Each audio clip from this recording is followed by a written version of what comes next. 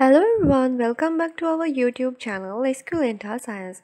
If you are new to here and want to learn about food processing technology, please hit the subscribe followed by the bell.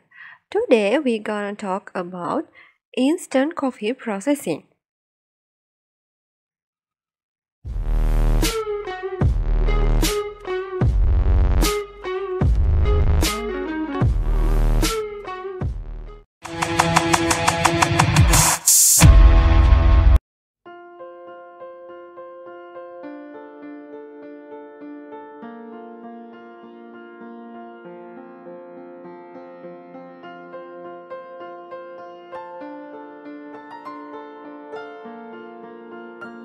Instant coffee, also called soluble coffee, coffee crystals and coffee powder, is a beverage derived from brewed coffee beans that enables people to quickly prepare hot coffee by adding hot water or milk to the powder or crystals and stirring. Instant coffee is commercially prepared by either freeze drying or spray drying, after which it can be rehydrated. Instant coffee in a concentrated liquid form is also manufactured.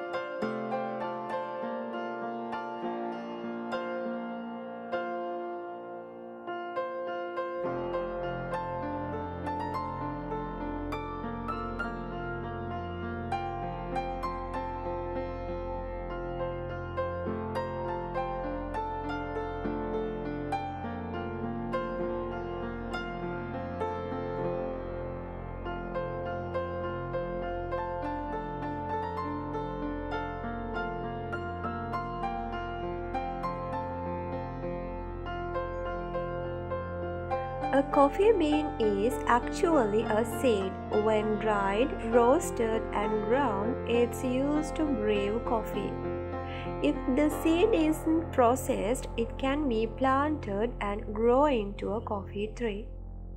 Coffee seeds are generally planted in large beds in shades nurseries. The seedlings will be watered frequently and shaded from bright sunlight until they are hard enough to be permanently planted. Planting often takes place during the wet season so that the soil remains moist while the roots become firmly established. Depending on the variety, it will take approximately 3 to 4 years for the newly planted coffee trees to bear fruit. The fruit, called the coffee cherry, turns a bright, deep red when it is ripe and ready to be harvested. There is typically one major harvest a year. In countries like Colombia, where the two flowering annually, there is a main and secondary crop. In most countries, the crop is picked by hand in a labor-intensive and difficult process. Though in places like Brazil, where the landscape is relatively flat and the coffee fields immense, the process has been mechanized, whether by hand or by machine. All coffee is harvested in one or two ways. The first way is strip-picked. All of the cherries are stripped off the branches at one time, either by machine or by hand. And the second one is selectively picked. Only the ripe cherries are harvested, and they are picked individually by hand. Pickers rotate among the trees every 8 to 10 days, choosing only the cherries which are at the peak of ripeness. Because this kind of harvest is labor intensive and more costly, it is used primarily to harvest the finer Arabica beans. A good picker averages approximately 100 to 200 pounds of coffee cherries per day, which will produce 20 to 40 pounds of coffee beans. Each worker's daily haul is carefully weighed, and each picker is paid on the merit of his or her work. The day's harvest is then transported to the processing plant.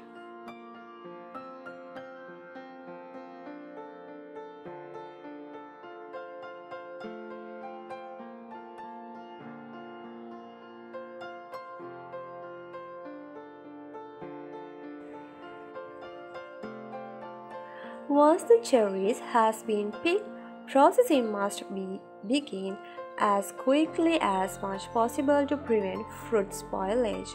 Depending on the location and local resources, coffee is processed in one of two ways. The first method is the dry method, which is the age-old method of processing coffee and is still used in many countries where water resources are limited. The freshly picked cherries are simply spread out on huge surfaces to dry in the sun.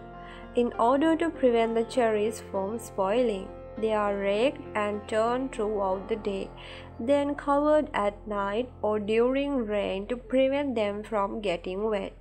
Depending on the weather, this process might continue for several weeks for each batch of coffee until the moisture content of the cherries drops to 11%. If the beans has been processed by the wet method, the pulped and fermented beans must now be dried to approximately 11% moisture to properly prepare them for storage. These beans, still inside the parchment envelope, can be sun-dried by spreading them on drying tables or floors, where they are turned regularly, or they can be machine-dried in large tumblers. The dried beans are known as parchment coffee and are warehoused in jute or sisal bag until they are ready for export.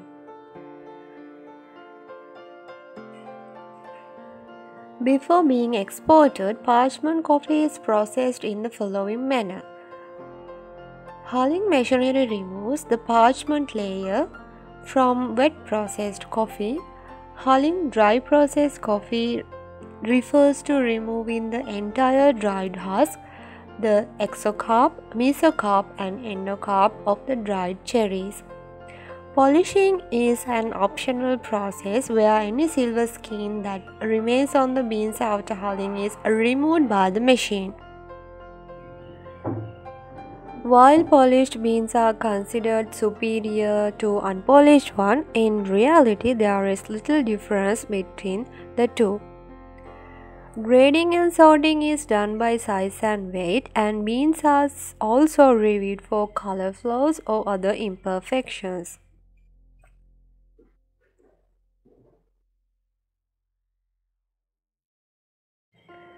Finally, defective beans are removed either by hand or machinery. Beans that are unsatisfactory due to deficiencies, unacceptable size or color, over-fermented beans, insect damaged, unhulled are removed. In many countries, this process is done both by machine and by hand, ensuring that only the finest quality coffee beans are exported.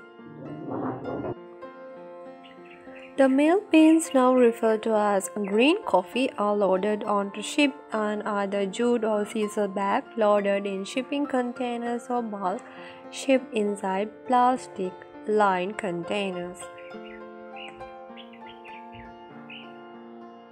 Coffee is repeatedly tested for quality and taste. This process is referred to as cupping and usually takes place in a room specifically designed to facilitate the process.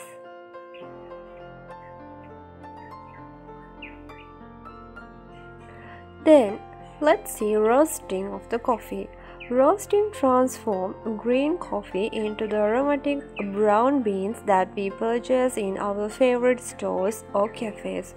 Most roasting machines maintain a temperature of about 550 degrees Fahrenheit. The beans are kept moving throughout the entire process to keep them from burning. When they reach an internal temperature of about 400 degrees Fahrenheit, they begin to turn brown and the caffeole, a fragrant oil locked inside the beans, begins to emerge.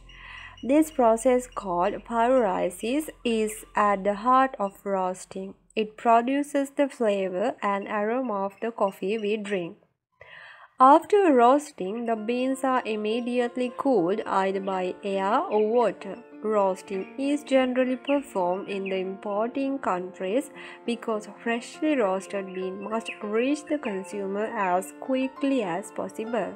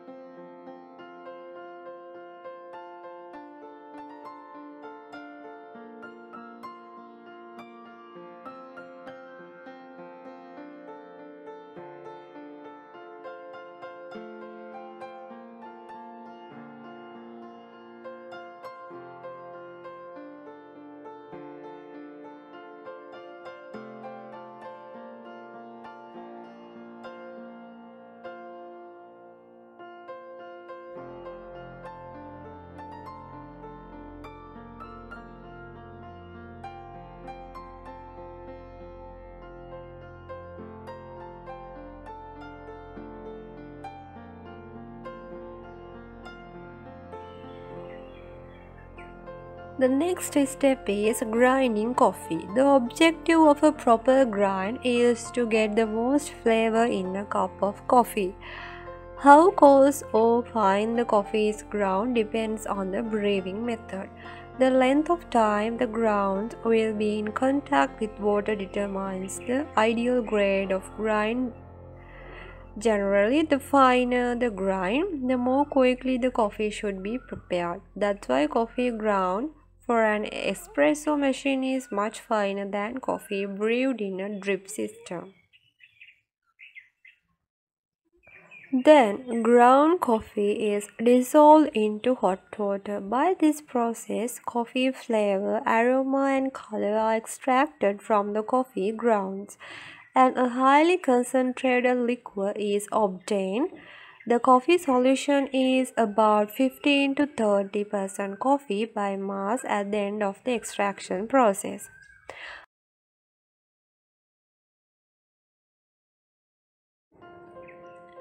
After filtration, the coffee extract is dried to get the solid soluble coffee. The liquor is frozen to about -40 Celsius to form a thin layer that is then broken into tiny pieces. These granules are then loaded into the freeze dryer. Both batch and continuous plants are used to freeze dry the frozen product. A batch process is used for low capacities, while a continuous process is used for large capacities. This process creates a high quality instant coffee for a few reasons. The low temperature preserves aromas rather than being evaporated instantly from the crazy hot temperature. The aromatic compounds are allowed to remain inside the coffee crystals and ready for your enjoyment. And the low temperature maintains the chemical composition without the presence of heat. The acids are able to remain acids, the sugars are able to remain sugars, and the complexity of delicious coffee is preserved.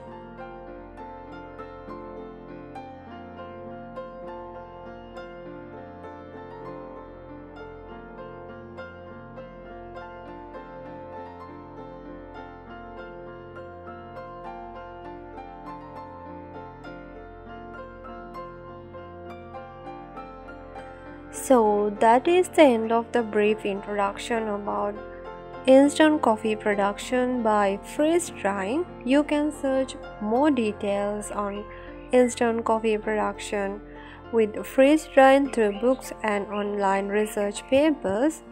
So if you like this video, please give it thumbs up and hope to catch you with next time with a new lesson. Thanks for watching.